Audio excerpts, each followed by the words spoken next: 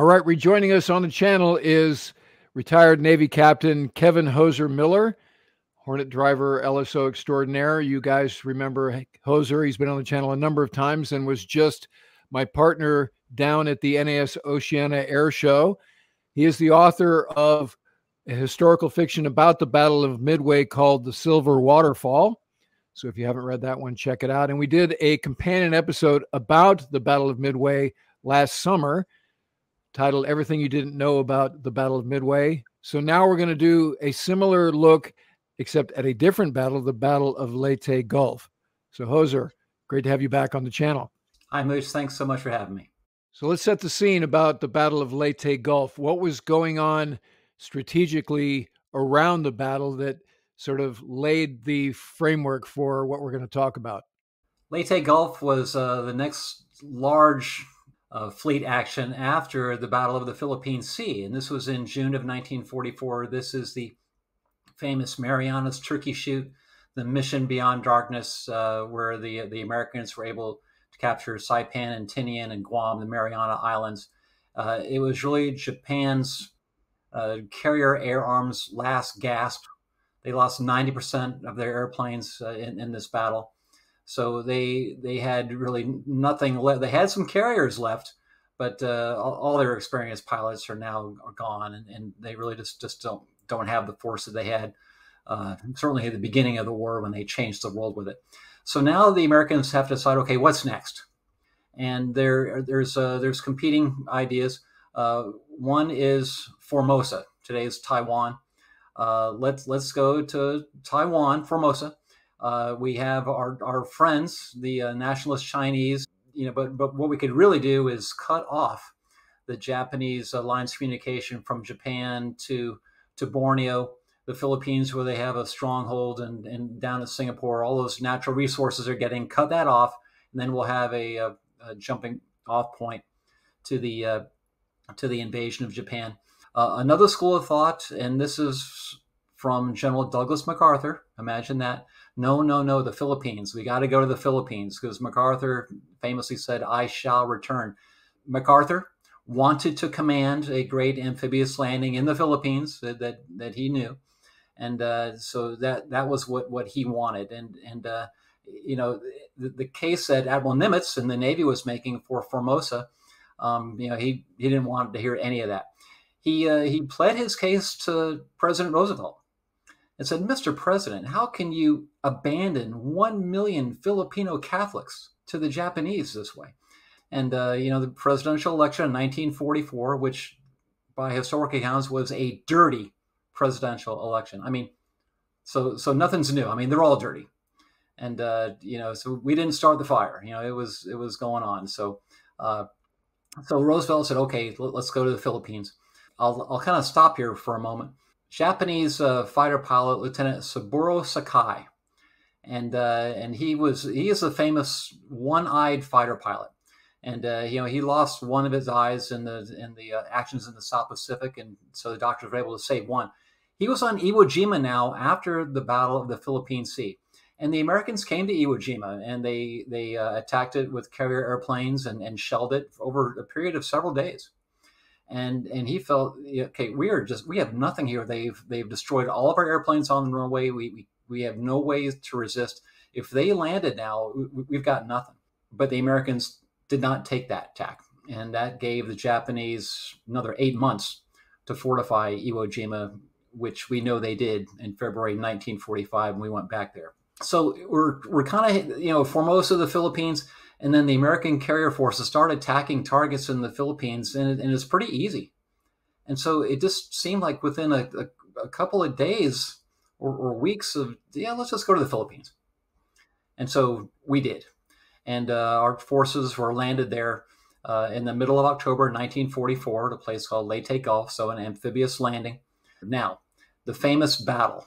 The Japanese knew that the Americans were heading to the Philippines, and they had to hold it. The Japanese had an understanding of American presidential politics too.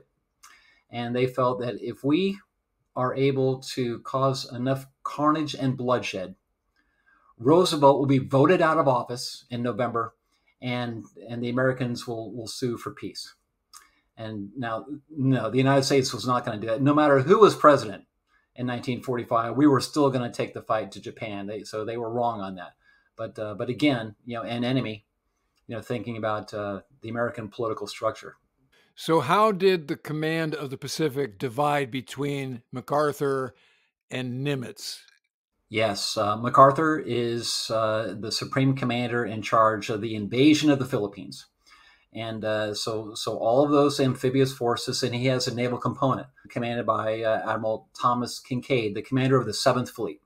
Kinkaid's component consists of the old, World War I battleships, and these are ships like West Virginia and California and Pennsylvania, pulled up from the muck and mire of Pearl Harbor, and they've been renovated, and so now they're on the line. But they're not fast battleships, ships like Iowa and New Jersey. So he's got those. He's got cruisers and destroyers. He has a bunch of light carriers and a bunch of escort or jeep carriers. His light carriers are providing some defense. The jeep carriers are really flying close air support missions for the amphibious invasion. They are not designed to take on any fleet units. The air groups consist of FM2, license-built Wildcats, and TBM Avengers. That's all that they are carrying. So it's kind of meat and potatoes, flying for those guys. The battleships are there, commanded by Admiral Jesse Oldendorf, should the Japanese show up. So that is MacArthur's Navy. Nimitz and his commander is Admiral William Halsey, commander of the 3rd Fleet. And Halsey has the fast carriers, the Essex-class carriers, and he's got like a dozen of them. And fast battleships like Iowa and New Jersey. New Jersey was his flagship. And South Dakota, Massachusetts, all of those guys. USS Alabama. Cruisers and destroyers, and just the greatest Navy that the world has ever seen, really. And as far as firepower at the time. Now, those two tectonic plates of control, they kind of grind together in the middle of this 1,000-mile battlefield at a place called San Bernardino Strait. So we've got the tectonic plates that we'll deep dive on in a second. But how did this battle start? The Japanese plan was to have a 3-prong attack to the north off Luzon. Vice Admiral Ozawa would have his 4 aircraft carriers, and they had some airplanes on them, but inexperienced pilots, and they weren't really a fighting force. They were the bait to draw the Americans north, away from Leyte Gulf, about 500 miles away. Then a pincer attack, 2 surface groups would come up. The first one would come through the Surigao Strait, and this is a couple of battleships and cruisers and destroyers, and they would go right at the American landing beaches at Leyte Gulf. The other force, commanded by Admiral Kurita, was going to go up along the Palawan Passage and then get into the Sibuyan Sea and come through San Bernardino Strait. So this would be, the pincer attack happening at pretty much the same time. On October 23rd, on the Palawan Passage, submarines Darter and Dace were able to sink and damage Japanese ships in Kurita's force, and to include Kurita's flagship that was sunk out from under him. So he's in the water, he's fished out of the water, and he goes to the super battleship Yamato to continue command of the center force. On October 24th, though, those ships are in the Sibuyan Sea, and Halsey's pilots met them and just savaged them throughout the day, especially the super battleship Musashi, Yamato's sister. Musashi absorbed 20 torpedoes and 17 bombs in 5 separate attacks throughout the day, and other Japanese ships, including Yamato and other ships, were taking punishment. Musashi amazingly floated for another 5 hours after the last attack before she finally capsized. But the Japanese continued on that moonlit night, on the night of the 24th. They continued on toward the San Bernardino Strait. Meanwhile, the southern Japanese force is entering the Surigao Strait, and it is met by Admiral Jesse Oldendorf and his 6 older battleships that are quite capable, got a lot of fight in them. PT boats and torpedo attacks, then destroyers with torpedoes, finally cruisers, and then the battleship broadsides. The two Japanese battleships were sunk, and most of the ships were annihilated in that battle. There might have been one destroyer that lived to tell the tale. So that force is wiped out.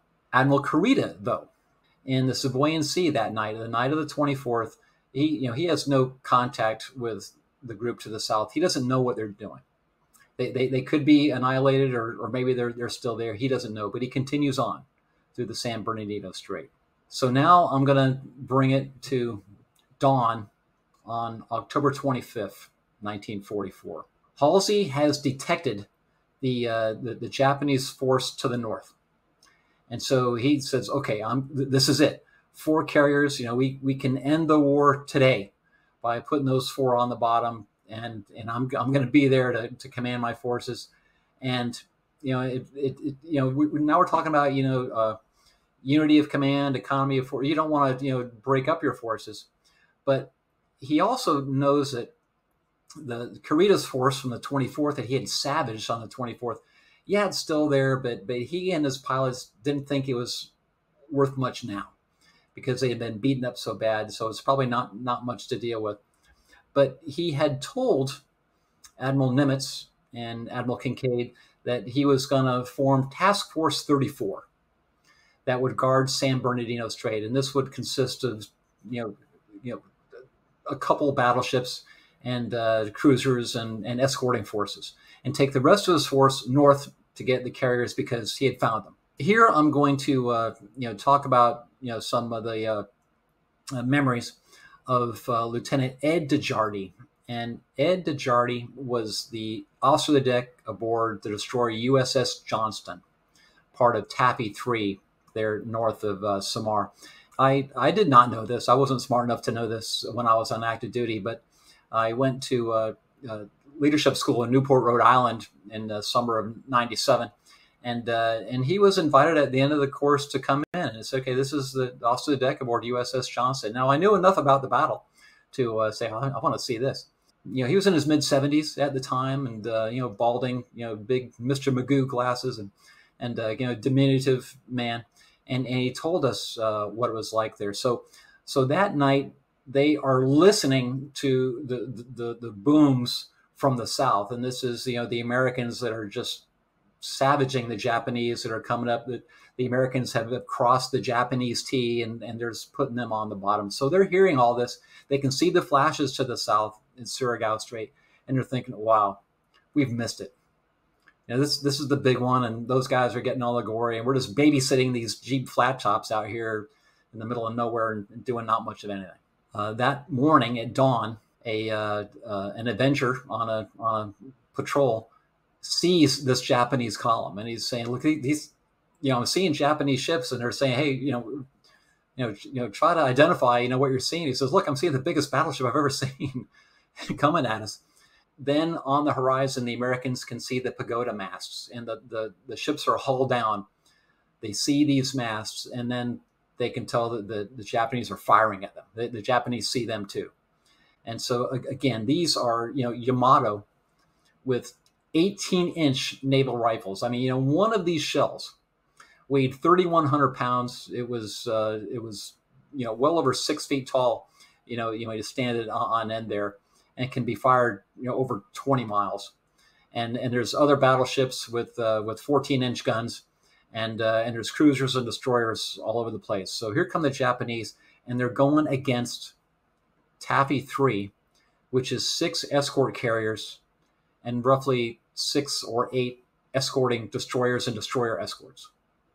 And again, the American forces were never, ever designed. I mean, the carriers are merchant hulls. The destroyers have, 3/8-inch steel hull plates, and you're never designed to go against even the cruiser, much less, multiple cruisers and battleships here.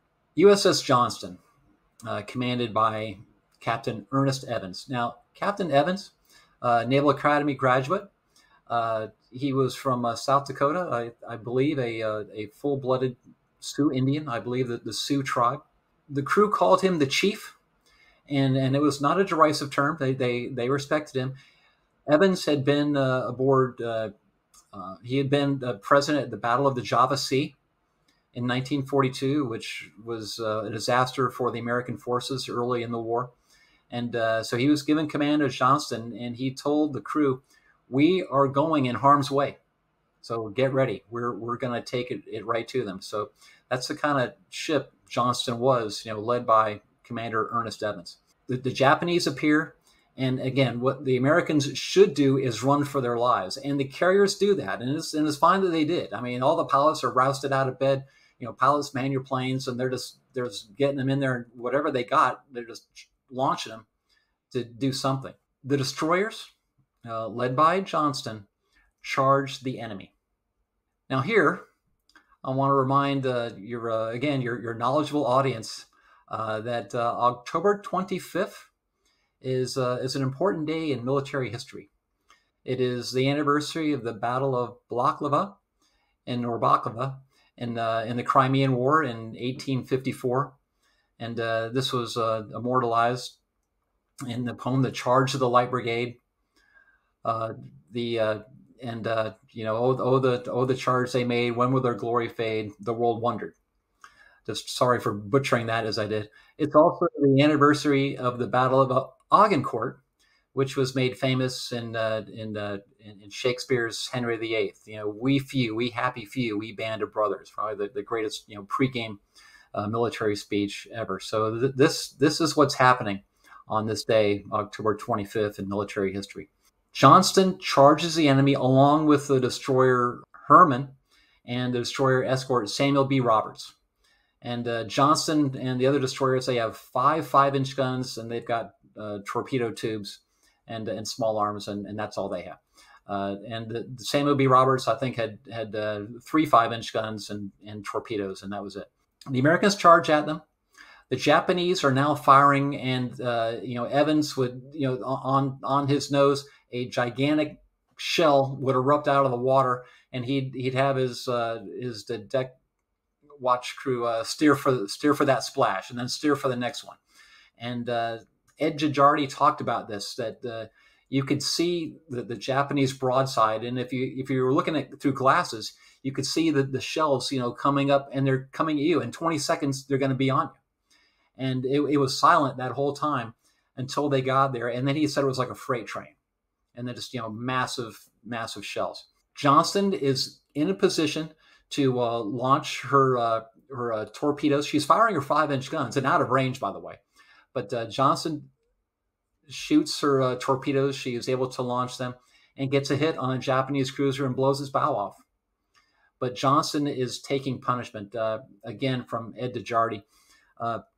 Captain Evans, there's a shell that hit the ship, and just the force of the shell blew open his khaki shirt. This buttoned khaki shirt just blew it open. Another officer was blown out of his shoes that remained on the deck, neatly tied. Johnston is now taking hits. These are armor-piercing shells coming from the Japanese that are going through the ship like a hot knife through butter. They are not even arming, because that 3/8-inch steel is not enough to register that it's hit anything, and going right through the ship, although it is killing the human bodies that are there, and of course all the machinery in the ship. Johnston is making smoke, and again, from Ed Gijardi, Evans saying, "I want smoke," and so this is the white smoke that like a decoy smoke, but also they're putting not much air in the fuel mixture, and making just a black smoke is coming out of the funnel, and that's what he wants. All this is going on. Johnston is able to launch her torpedoes, and so does Samuel B. Roberts and Hull and Herman. Johnston now has lost an engine and goes into a squall. And so there's kind of a reprieve. I mean, she has dozens of her crew are dead, no engine, she's out of torpedoes, all has 5-inch guns left, and against these Japanese heavy forces. Right there is a Navy cross action. And Evans says, "We're going back." And Johnston did. And along with Hull and Samuel B. Roberts, they continued fighting the Japanese as the carriers are fleeing to the south and then eventually the southwest. The Japanese are going around them and doing quite good work. They had found the carrier Gambier Bay, and then poured fire into her, and eventually sank her. The first carrier, sunk by naval gunfire. At this point, the Americans are in big trouble, and Admiral Kincaid is hearing all of this, and he needs help. So he is calling for Admiral Halsey to help him. I need help here at San Bernardino Strait. And Halsey's like, hey, look, keep your shirt on, Tom. I mean, I've got the big Japanese fleet up here to the north. So you'll be okay. You got forces. Here we go to Makalapa Hill. And this is where Admiral Nimitz is watching this action. And Admiral Nimitz is he's looking at his chief of staff, Sock Morris. They're reading the message traffic. And he's like, what is going on? Where is Task Force 34 that Bill said he would form? And so Morris said, sir, why don't you ask him? And this mooch brings us to the most famous naval message in history. So Admiral Nimitz is now asking Admiral Halsey, where is Task Force 34? See, Nimitz was a good commander and is reticent to, as we say, reach into the cockpit. Halsey is fighting his battle out there, and Nimitz doesn't want to meddle, but he feels he has to. Sometimes commanders have to reach in and say, okay, what's going on? He didn't want to necessarily know where Task Force 34 was, but where should it be? Because you said, Bill, that you were going to form it around San Bernardino Strait, and it doesn't appear to be there. There's something going on around there, and so where are they? All right. So now we go to the game that we used to play in fourth grade. Get all the students in a group, and then you whisper something to your neighbor next to you, and then they whisper that, and it kind of goes all the way around the class, and it comes back something completely different. So that was kind of what's happening here. So where is Task Force 34? That is the message. The radio guys get this, and they say, wow, this looks pretty serious. We should add it to it. We should say, where is Task Force 34? So that's not what Nimitz wanted, but the radio guys did that. And now we get into how naval messages are sent, and obviously a flash message, and there's going to be padding, which is nonsense words on the front of the message and on the back of the message. Admiral Halsey now is aboard the flag bridge of USS New Jersey, and he is going to receive this message. The guys in New Jersey in the Radio Shack get it, and they say, this is pretty hot. We better give it right to the old man right now. So they don't take the padding off, and they're going to just send it right to him. And so he's up on the flag bridge, maybe drinking a cup of coffee. Hey, sir, this is important. Better read it. So this is what he reads. Turkey trots to water, which is nonsense padding that 4 stars are not used to reading. From SINCPAC, that's Nimitz. Action, COM 3rd Fleet, that's Halsey. Info, Commander-in-Chief, and that's Admiral King, essentially the Chief of Naval Operations of the day, who's monitoring the action in Washington, which is Halsey's senior. Also, info, Commander Task Force 77, which is Halsey's junior. Where is Task Force 34? End of transmission. The world wonders. Padding, which 4 stars are not supposed to read. So what Halsey sees is, where is Task Force 34? The world wonders. And in his memoirs, he said he felt like he had been slapped in the face. He threw his cap down on deck and said something that he was ashamed to remember. He couldn't believe that his friend Chester Nimitz had insulted him this way. Mick Carney, who is Halsey's chief of staff, he sees Halsey is just beside himself. He's just, just brooding and just going on and on. So, Admiral, get a hold of yourself. What is this? And so he shows it to him. And then within a short time, they say, okay, look, Admiral, okay, this is padding. Admiral Nimitz did not send this. Someone in the Radio Shack added this. The world wonders. Oh, when will their glory fade? All the world wondered. And so Carney is kind of calming down Halsey, but Halsey is still brooding about this. And he broods for about an hour. While New Jersey and his ships are heading north at 35 knots to engage the enemy. So then he says, okay, turn it around. And this is what the press dubbed the Battle of Bull's Run. turning around, all these ships, takes some time.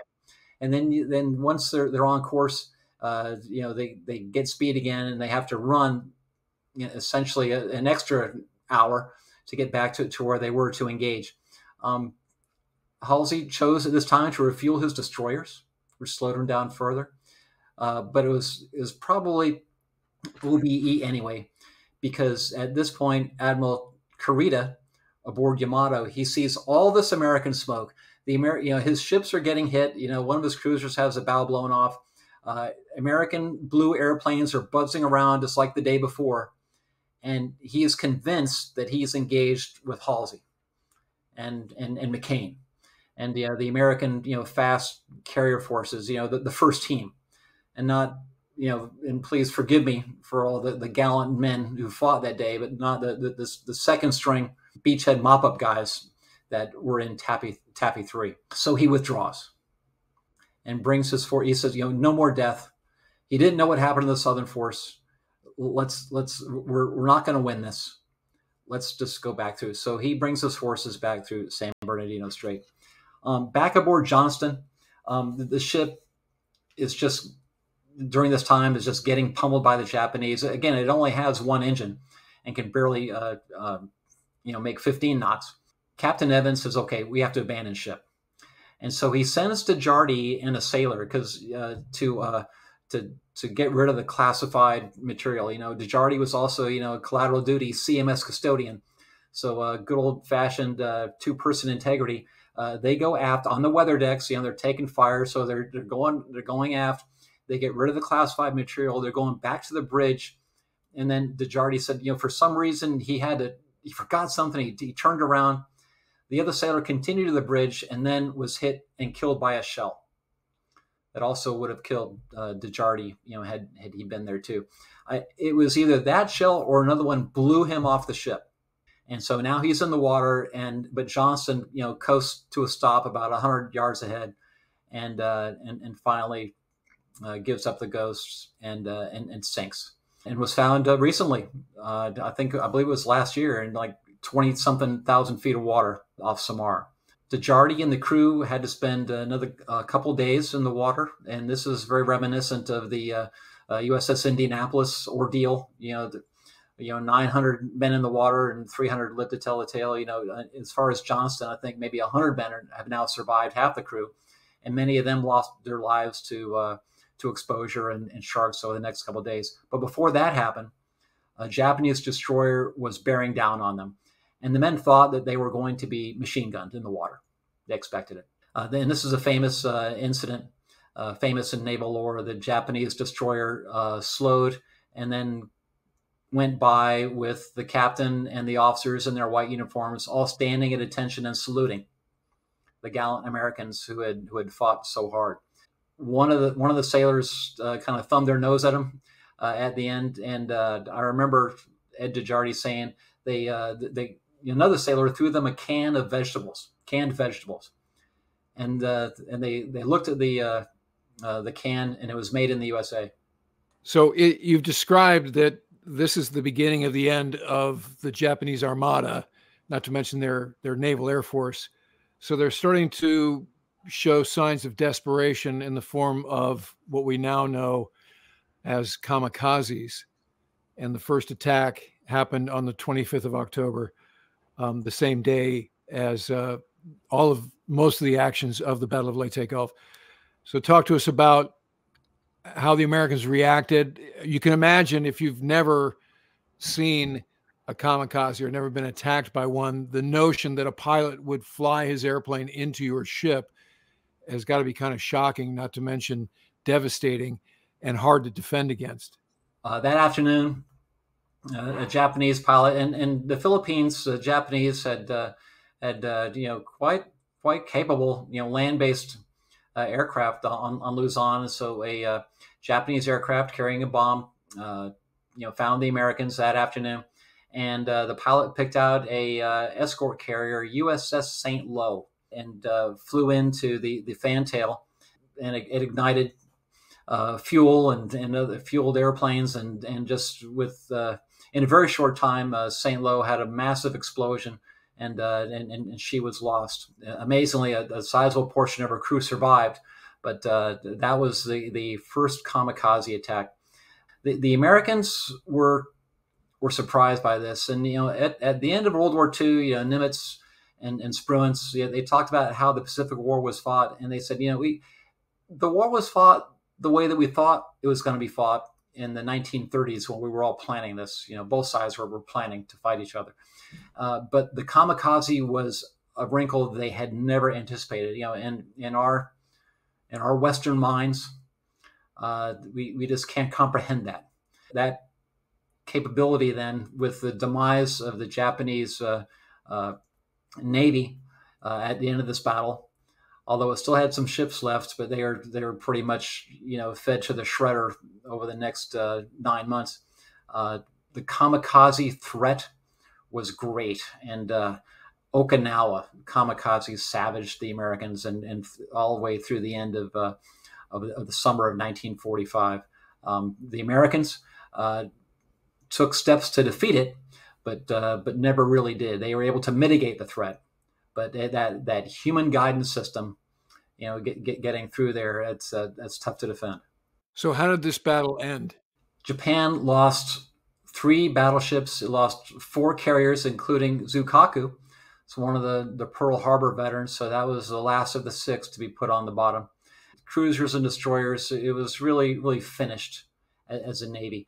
The Americans obviously lost some ships, and Johnston, Hull, Samuel B. Roberts, Gambier Bay, St. Lo. There's some other awful losses. USS Princeton had been hit earlier in the battle, and through induced explosions, she was a loss. But the Americans were able to gain a toehold in the Philippines. The battle is not over. They had to fight for many, many months in the Philippines to finally take the archipelago. But Japan was really done as a naval fighting force. But we saw that they had a lot of fight left in them, and they were not going to give up. And the Americans were going to have to invade the home islands, and the resistance was like nothing anyone had ever seen before. So when we talked about the Battle of Midway, we emphasized some of the serendipity, some of the, let's call it, luck that occurred with the engagements. Some of it was good dead reckoning, but some of it was luck. And we had another episode about the flight to nowhere and how you had to guess, and sometimes you guessed wrong and sometimes you guessed right.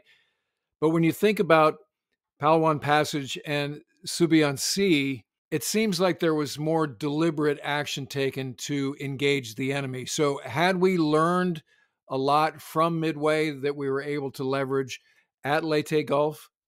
Here's a lesson learned. Musashi absorbed 20 torpedoes.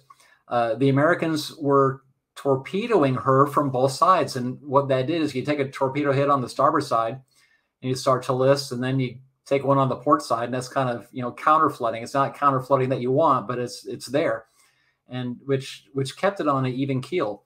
Off Okinawa, when the Japanese sortied Yamato on her final voyage, the Americans deliberately torpedoed her all on the same side, so to make her capsize that fast. So yes, they went to school, as we say.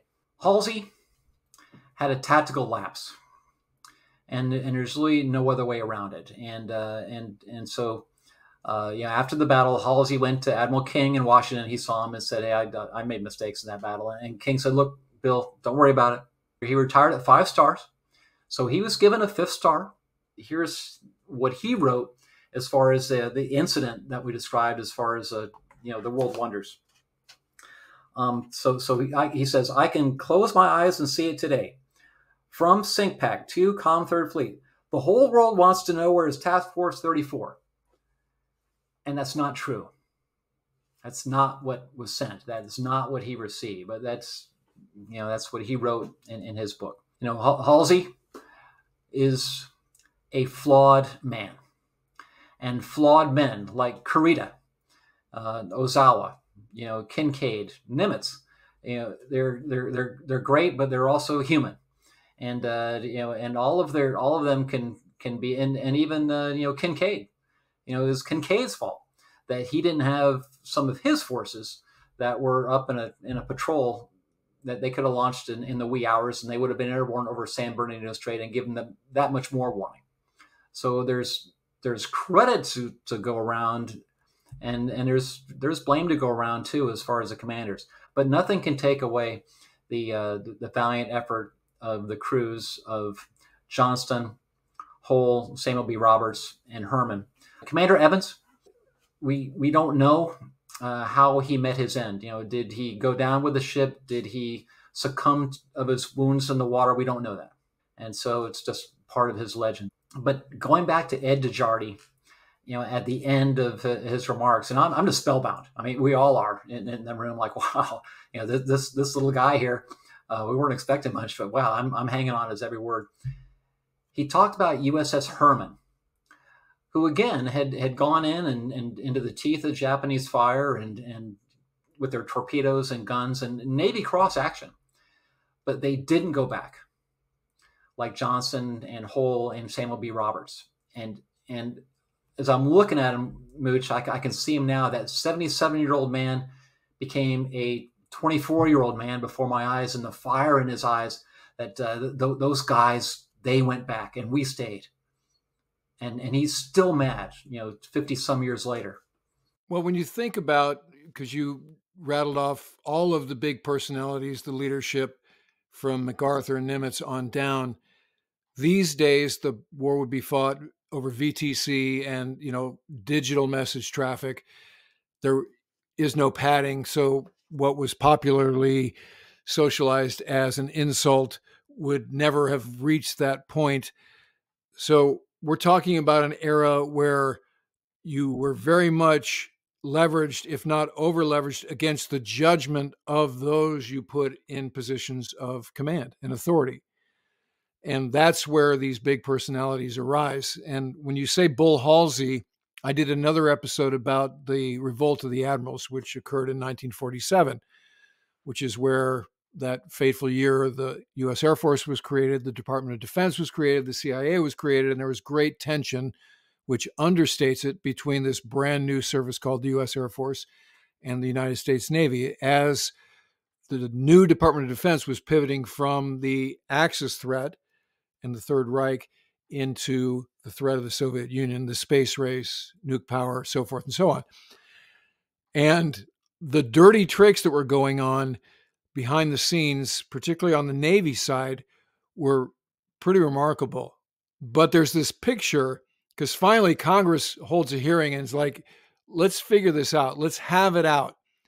And so the graybeards, including Bull Halsey, because as we know, an admiral never really retires. Certainly a 4 or 5-star admiral never really retires. So he's at the front of this hearing in civvies, like leaning into this line of lawmakers, telling them what's what. And it's just pure Bull Halsey. So that image to me is iconic, in that this was the same thing that he brought to the fight in World War II. And now here's a guy without a war anymore and without actually portfolio anymore, but he's not acting like it. I don't think we have those type of leaders anymore. And this isn't to criticize those currently in positions of leadership. I just think the atmosphere, because of technology and the way that warfighting has evolved, doesn't create that sort of iconoclastic leadership. You can say, well, there's Petraeus and there's McChrystal and there's, these other guys that kind of emerged in the post 9/11 wars, but they didn't have the authority and the autonomy that MacArthur and Nimitz did in the Pacific Theater in World War II.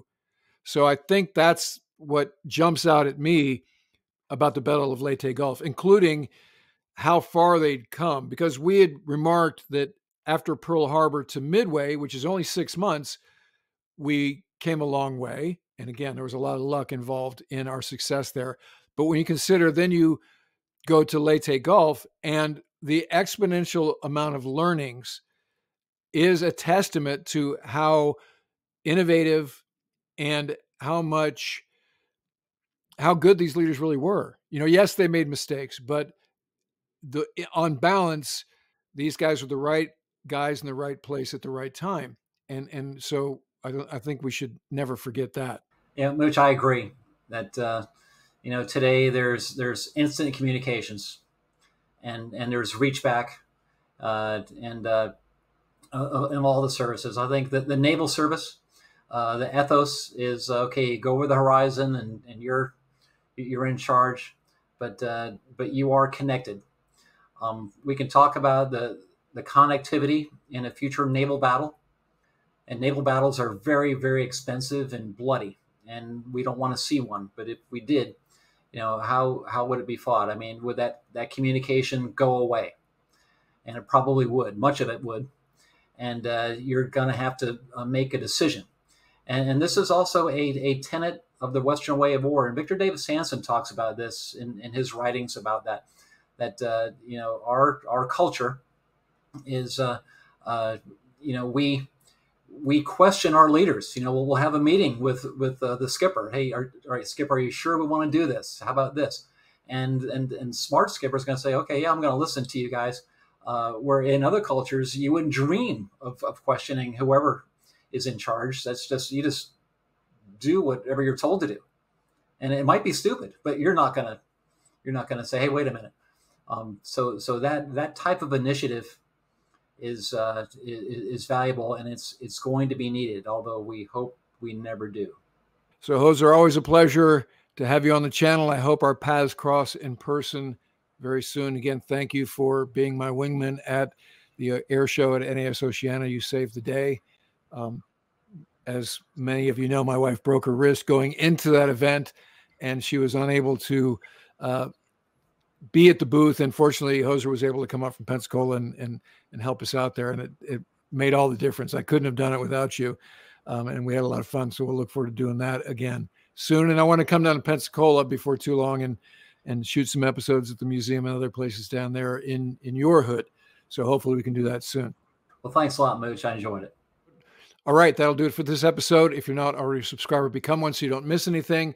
And if you'd like to help support the channel, please consider using the super thanks, the heart icon below, or become a patron at patreon.com/WardCarroll. And in the meantime, I look forward to talking to you again very soon.